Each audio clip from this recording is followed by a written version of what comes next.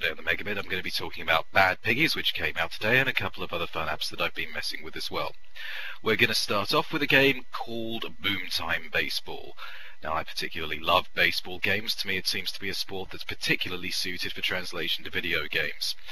There's some kind of touchy, wiggly, move your phone about thing that's very popular, home run battle or something. This is the same kind of thing, but it works with the touchscreen, and it's more difficult than a motherfucker.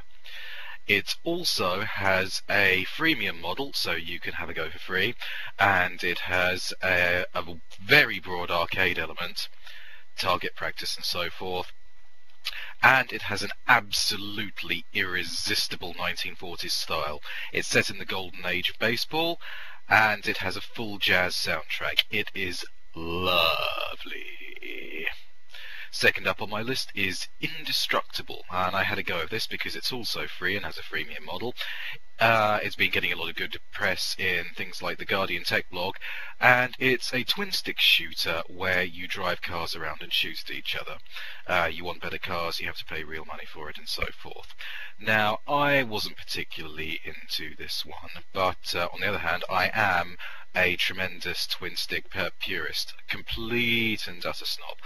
I would refuse to deviate from the Holy Trinity, which is Robotron, Llamatron, and the Geometry Wars series. And if you thought that Smash TV was going to be on that list, then no, bad and wrong. Smash TV is a horrible player killer of a game, and if you remember it as being good, then you haven't played it recently, and your memory is probably so selective that you still remember Independence Day as being a good film. Moving on, Airport Scanner is another one, which is completely free and you may not have heard of. Airport Scanner is a game in which you play the guy whose job it is to sit at the airport all day and look at x-rays of people's bags. It starts you off very, very simply with a big cartoon stick of dynamite and a big cartoon axe that you have to look out for. Then it moves up to things which are still dangerous, but you might not think of being immediately dangerous, such as ice skates, which have blades on them, and by the time the difficulty level is completely ramped up, you're looking for shampoo bottles, liquids, the whole thing. It's, in visual terms, it's very reminiscent of the classic Atari game APB. Unlike APB, there's a satirical and violent mini-game in between levels. In APB, you had to wiggle the joystick to shake a confession out of the suspect. In Airport Scanner, every time you pull somebody off a plane, a couple of big burly TSA agents uppercut them into orbit, and then at the end of the level, they're all put on a bus to prison. And you have to choose what charges you're going to try and make stick to them.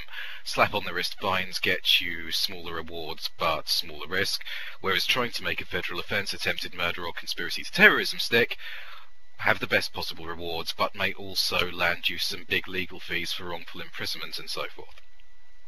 The best thing is that this game was actually put out by the TSA themselves, poking fun at themselves in an attempt to find out which people out there might actually want to sit and do this thing for a living. So everyone wins.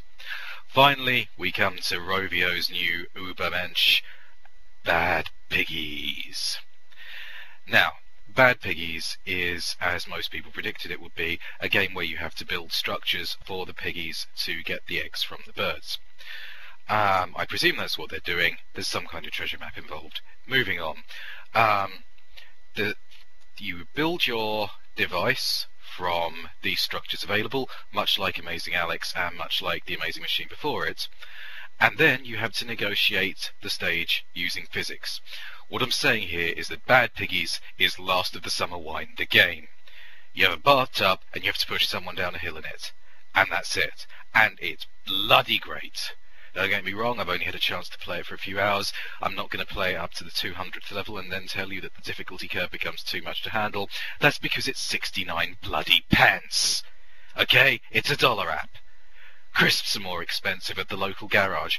A bag of McCoys or Monster Munch is 85 bloody pence.